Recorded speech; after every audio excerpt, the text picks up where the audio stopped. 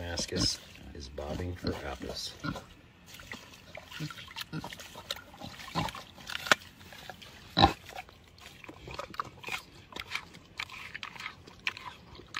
Is that good, buddy? Oh, that's a good boy. That's a good boy.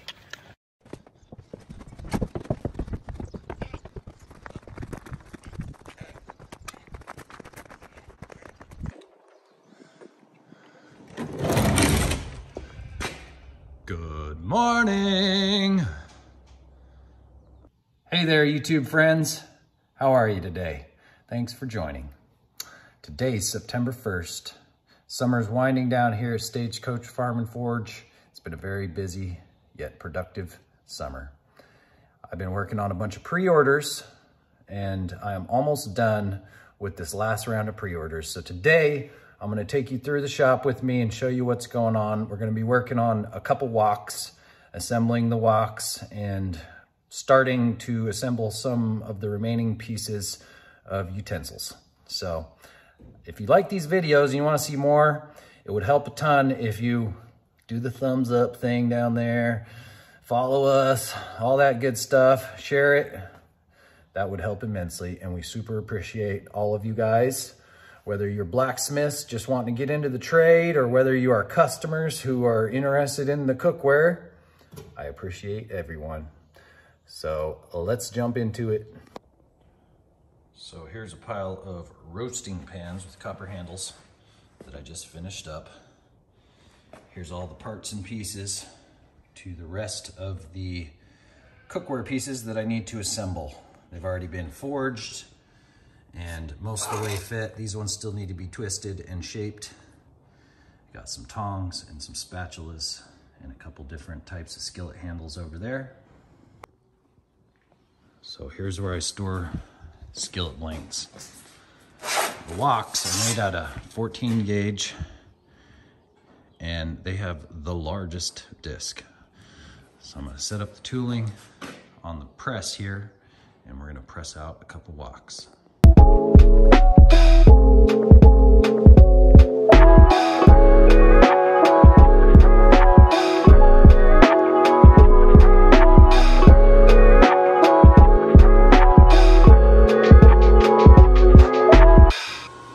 Okay, so I've got it all formed up into a big round disc dome. And now I'm gonna put the flat spot in the bottom.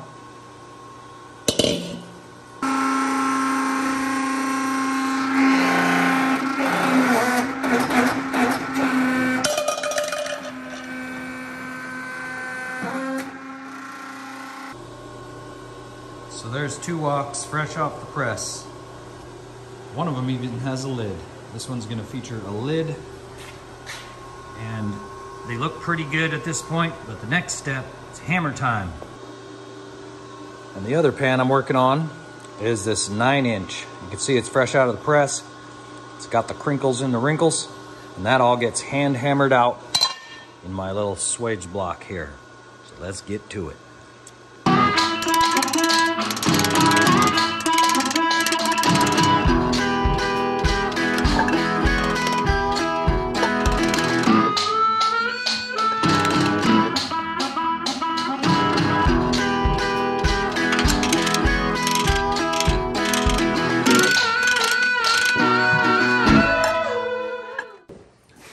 Okay, so the 9-inch is ready to stamp a maker's mark in it. It's all shaped out and smooth on the sides. Next, I'm gonna flatten out the bottom of the wok right here.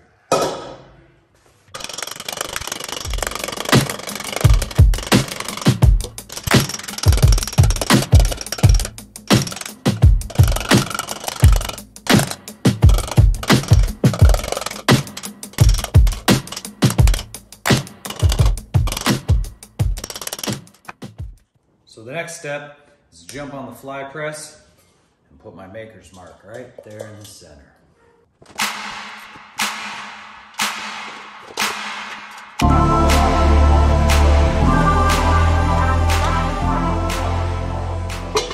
You can see the wok is 15 inches wide, so it barely squeezes in the press. but it gets in there. Well, unfortunately, if you notice on that last shot, my maker's mark did not stamp on the bottom. I tried to stamp it again, still didn't work, and then I realized that my bottom die was off. That's what it should look like right there. So, what's I got to do? I got to do it again, because it's got to be right. This is for a paying customer. So, back to the drawing board on this one. So you can see, just when you think things are going smoothly, one wrong move, and the whole thing is basically ruined. I mean, it's still a usable pan when I'm done with it, but having the maker's mark be off like that is just not acceptable. So I'm gonna hop back in there and make another one. So luckily, after moving my bottom die where it needs to go, the 9-inch turned out okay. Luckily, I got quite a few of these walk blanks cut out, so I don't have to start from scratch with the plasma. So I just gotta grind the slag off the edge, which reminds me, since the last video, you guys have not seen the brand new grinding room. So here it is. I got both my 2x72s. This is new since the last video, the Ameribraid grinder. And I got all my grinding machines out here. I have an air filtration system built into the wall, as well as another one up above here.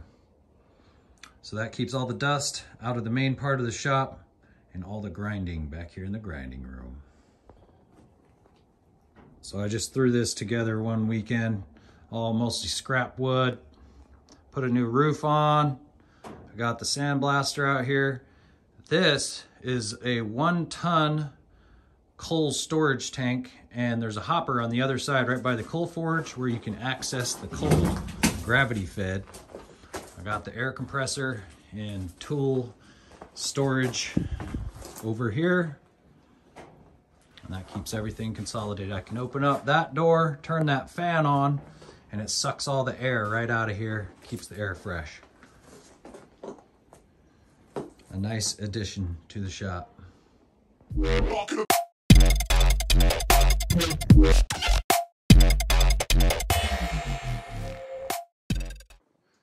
So here over by the 2x72s, I got its air filtration system. It is a large, high-powered 8-inch fan, and I basically just built a box around it, and I put these filters in here so that it doesn't clog up the fan. You can see there's the big can fan. And so I turn it on right here on the 2x72. And you'll be amazed how well it works. Anytime I'm here grinding, it just sucks all the air right out and filters it, and I can switch those filters out real easily. All repurposed junk I had laying around the shop. So from the outside of the shop, you can see it's just a box. Air blows right out. We just finished the exterior of the shop as well. I put rusty tin on this side, Warden batten on the back. It's all framed out with some barnwood. And this door can open up all the way so I can get nice fresh air going through the whole room.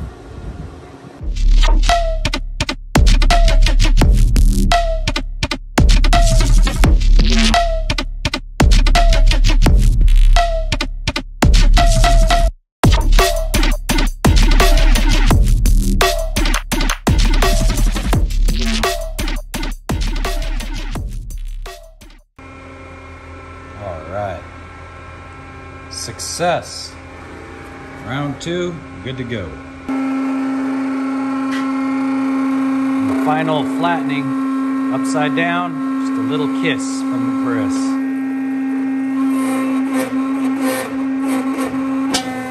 And there we go. All right, so there's the 2 walks and the 9-inch custom, ready for handles to be shaped up and installed.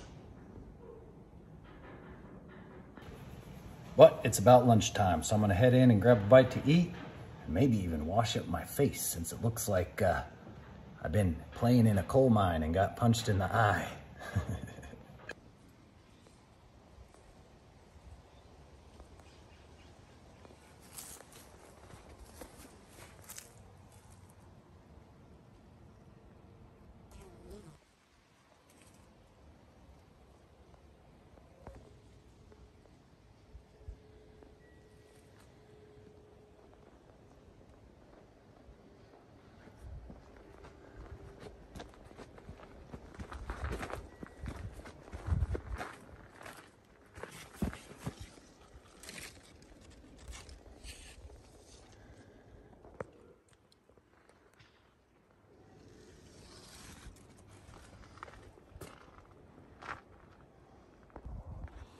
This is a pomegranate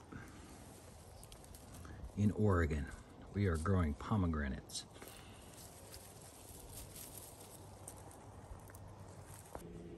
So since yesterday was Taco Tuesday, today we're having leftover tacos for lunch.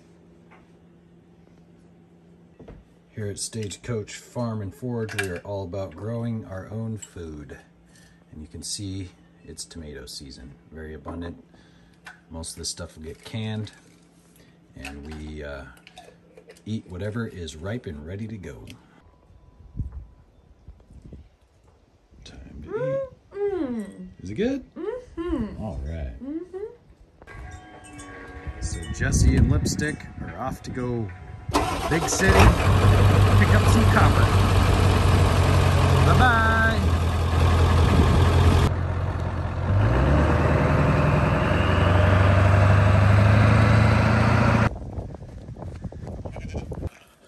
You guys remember Damascus, right? Hey, buddy. He prefers boot leather.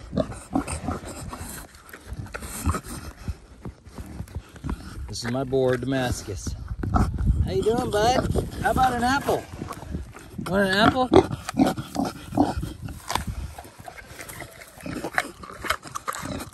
Is that good? Good boy. Good boy. Good boy. Good boy.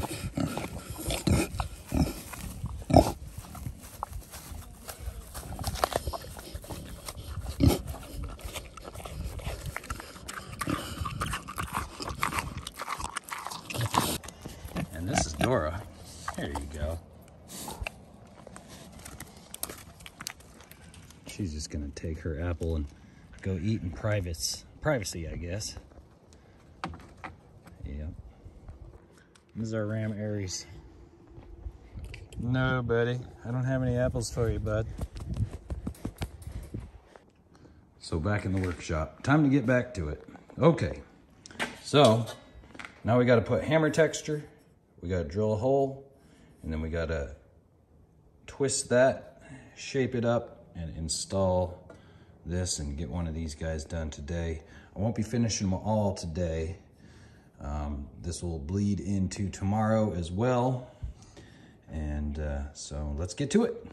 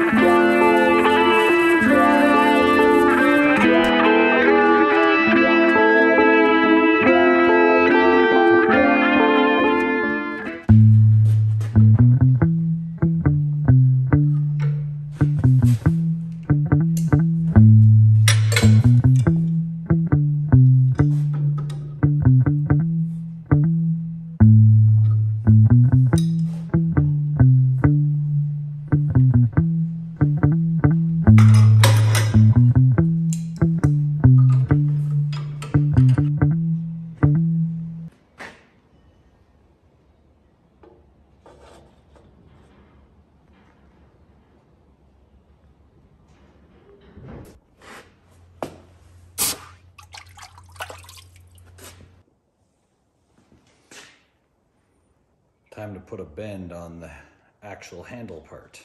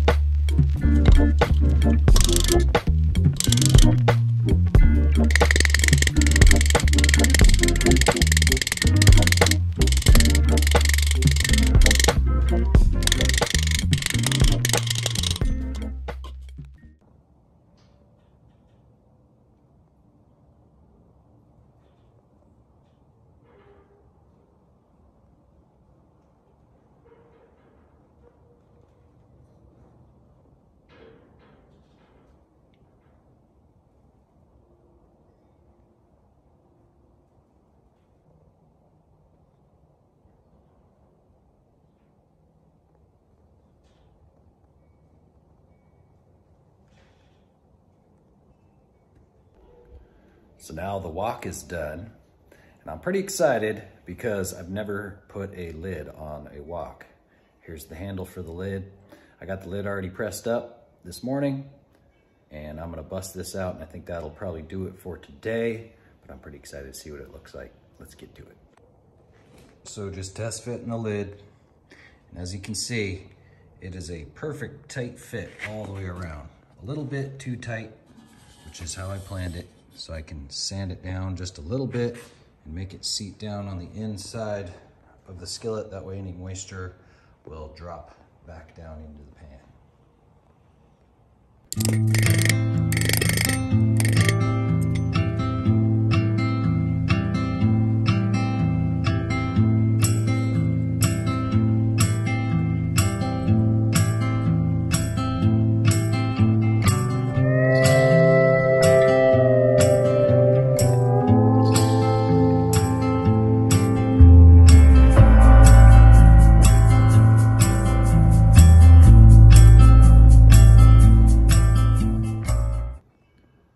So that's it for today's vlog. If you guys like this kind of thing, you can see my Instagram stories is very similar to this day-to-day vlog, and I do those daily. Stagecoach Farm and Forge on Instagram. And if you want to see these products on my website, sign up with our email list, and it's the only way you can place an order. We open up the orders for a short period of time, pre-orders, and they usually sell out in about 2 days. We're doing a special discount on utensils for this coming up holiday pre-order. So go to the website, stagecoachforge.com, and check that out. We will see you on the next one. Have a good day, guys.